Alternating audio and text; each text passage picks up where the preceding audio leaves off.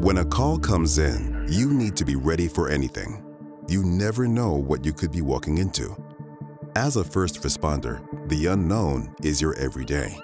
You protect your patients and yourself the best you can.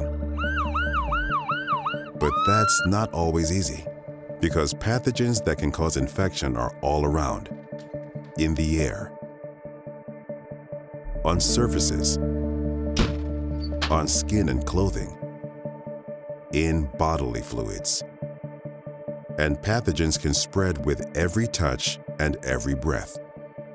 Protecting against something you can't see, the spread of germs, is tough.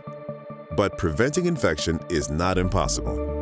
Wearing the right PPE the right way, clean and disinfect the ambulance and equipment after every call, and proper hand sanitizing before and after touching patients all make a big difference. When things are moving fast, infection can move fast too.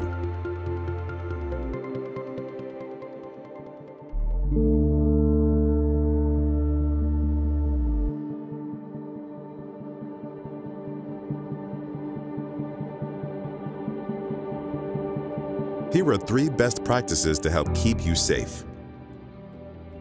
1. Perform hand hygiene before putting gloves on and after removing them. 2. Clean and disinfect all surfaces after every call. 3. Use an electrostatic sprayer on a regular basis for complete disinfection of the ambulance. You may not know what you're walking into on every call, but remember to take the right steps to protect yourself and your patients from infection. We're here to help. Are you ready?